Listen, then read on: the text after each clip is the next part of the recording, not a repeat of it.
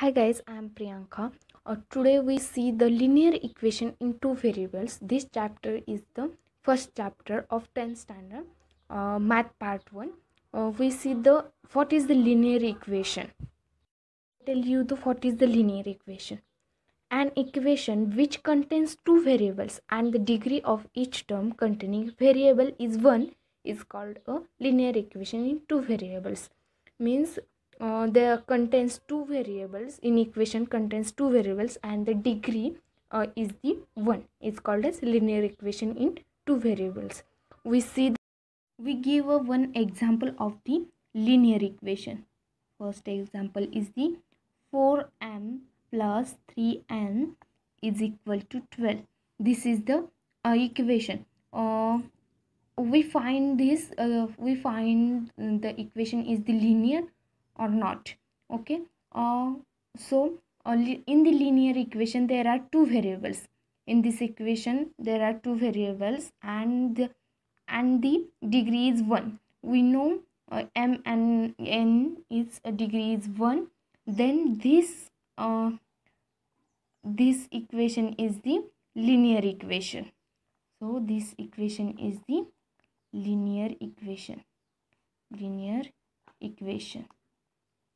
We see the we solve the some examples. So we solve one equation. This equation is the 5x minus 3y is equal to 8 and 3x plus y is equal to 2. This is the equation. First equation is the 5x minus 3y is equal to 8 is the first equation, and second equation is the 3x plus y is equal to 2. We multiply the second equation by 3. Okay, multiplying both sides of equation 2. Okay, second equation is this 3x plus y is equal to 2. Answer is the 9x plus 3y is equal to 6. Now let us add equation. Let us add equation first and second. Okay, 9x plus 3y is equal to 6 plus this is the first equation 5x minus 3y is equal to 8 plus add. Okay, 9 and 5 or 14x and this plus 3y 3y and minus 3y is cancelled, and 8 plus 6 14.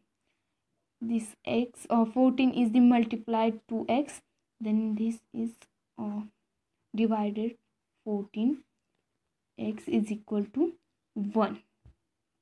Okay, so x is equal to 1, then substituting x is equal to 1 in equation. Okay, so we this x is equal to 1, we see substituting x is equal to 1 in equation. Okay, x is equal to 1. We take in the second equation is the 3x plus y is equal to 2. We take the x value in this equation, 3 into 1 plus y is equal to 2. 3 into 1 3 plus y is equal to 2. 3 in the left side 3 is in the plus, and then in the right side 2 minus 3, y is equal to minus 1, means x and y is equal to 1 and minus 1. Okay, this solution is completed. Thank you.